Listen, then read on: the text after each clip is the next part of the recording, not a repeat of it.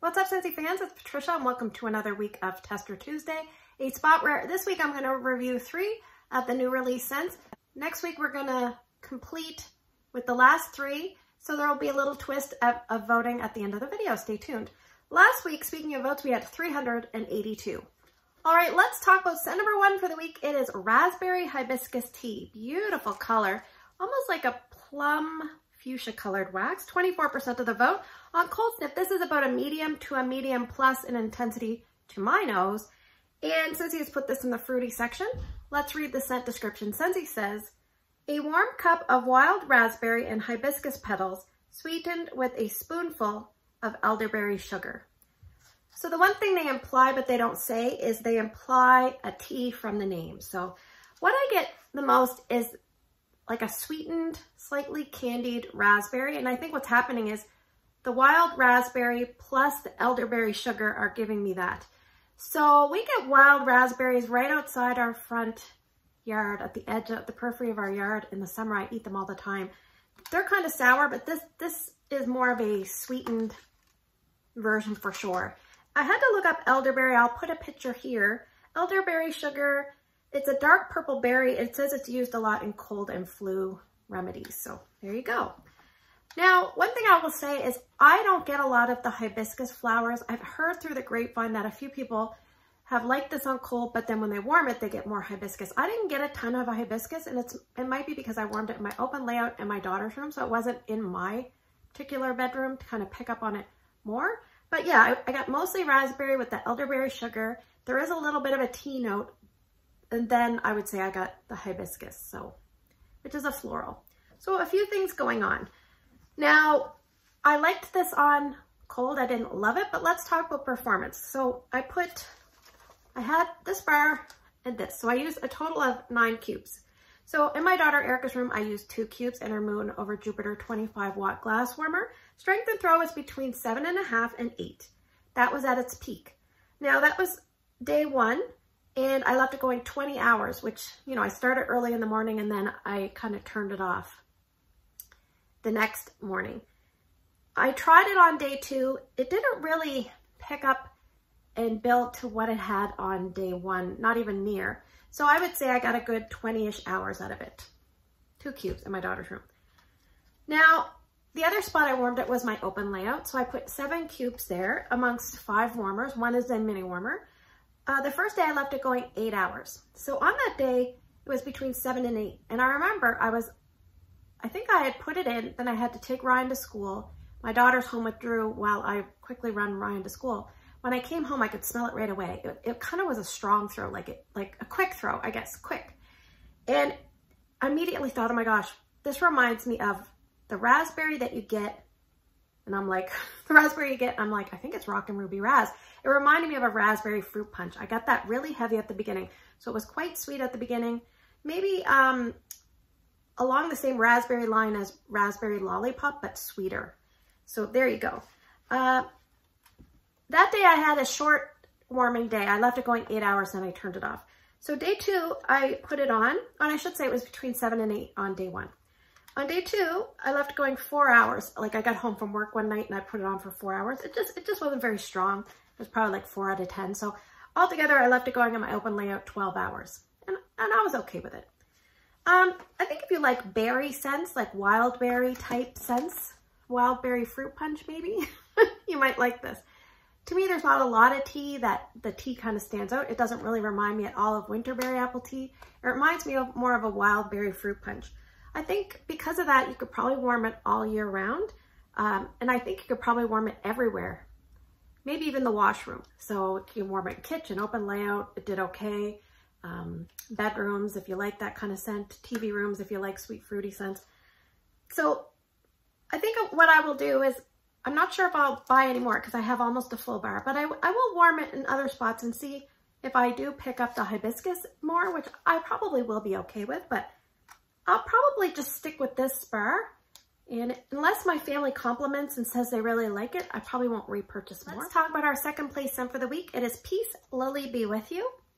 This has the green front and the white wax, which we love when it's different. It had 20% of the vote.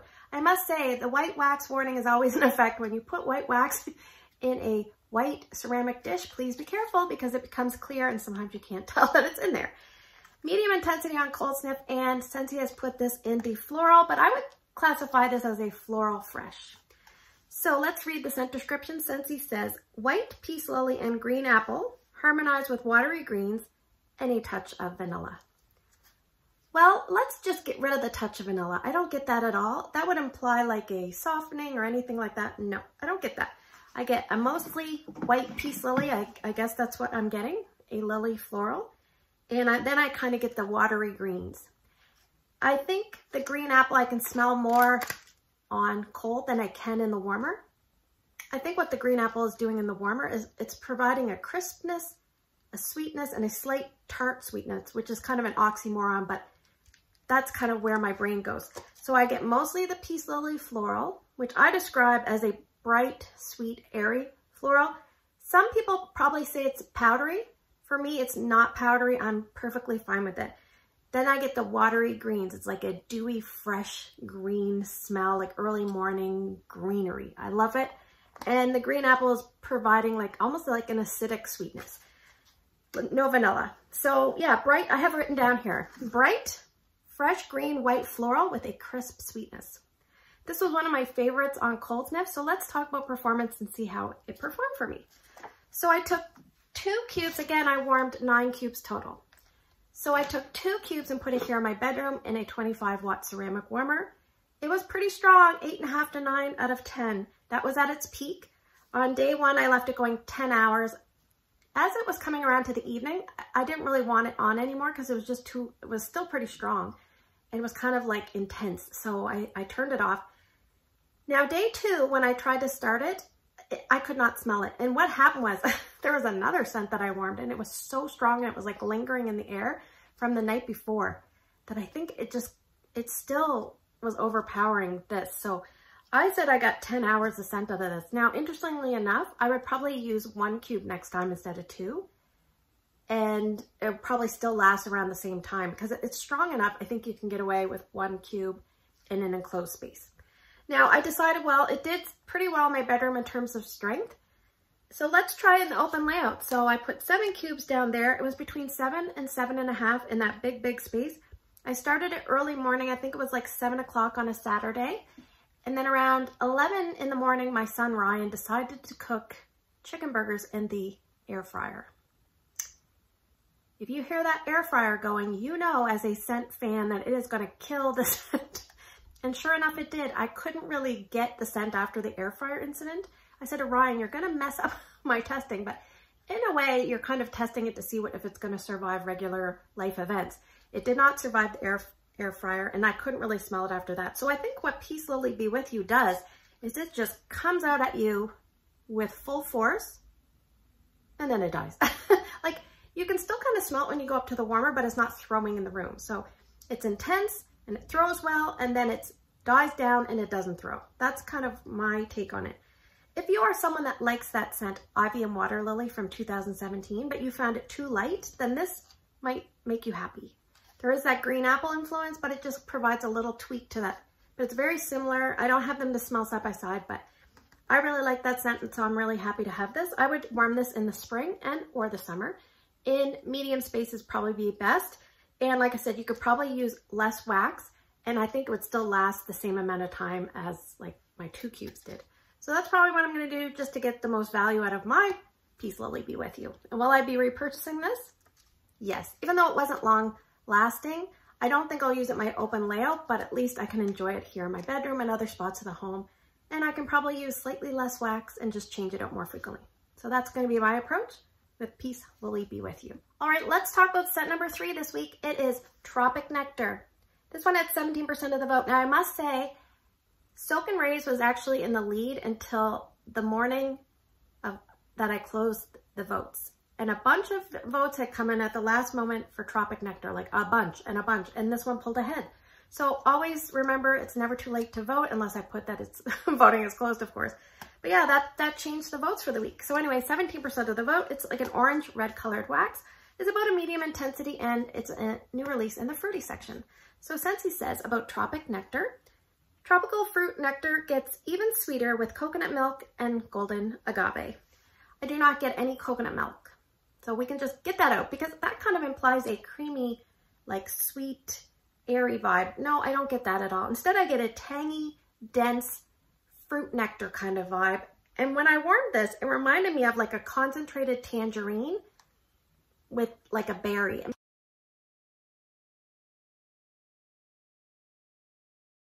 Now, as I warmed it, I almost wondered if I smelled ginger, but then I thought, I bet you that's that golden agave.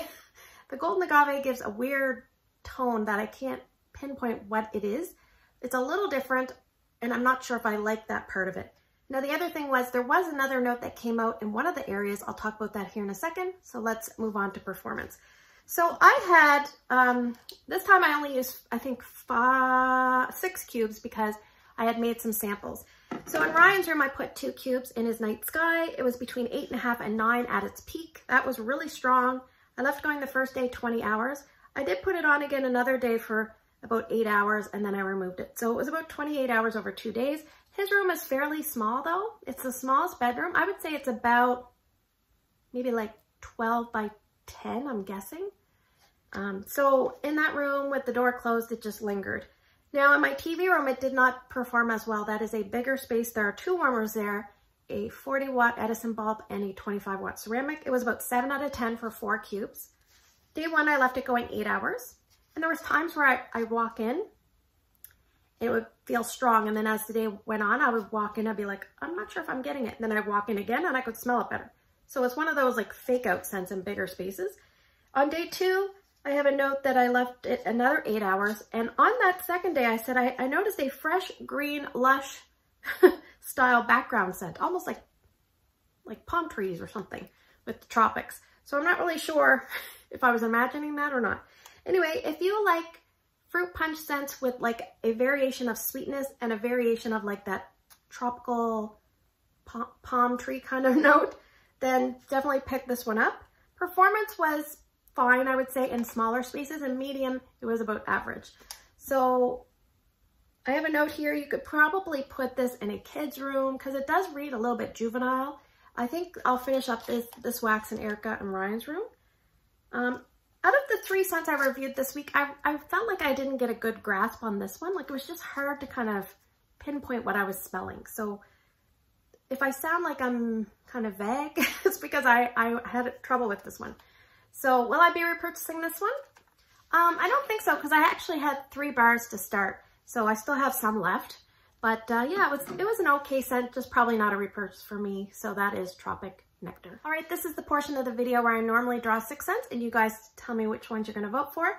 But next week we're going to cover Soak and Raise, Woodland Meadow, and Pour Banana Leaf Bamboo. That came in last. So we'll cover those 3. But what I wanted to do, just kind of get some interaction on the video because I like, it's a habit for me to kind of see the comments. I would like for you guys to share any recent star mix that you have, because on our wax melting challenge, we had to mix this week. So it was nice to see what everyone kind of chose. I would like you to put a mix that you have really fallen in love with, put it down in the comments so everyone can see and then possibly try it out and enjoy it. It could be a mix that you direct mix in the same warmer dish or a mix that you use in alternating warmers. Just let us know which way you mixed it and then we can enjoy it. So thanks for spending the last few minutes with me. I hope you had a great day in your neck of the woods. Don't forget to like and subscribe if you like this kind of video. Take care, and I will see you guys in the next one.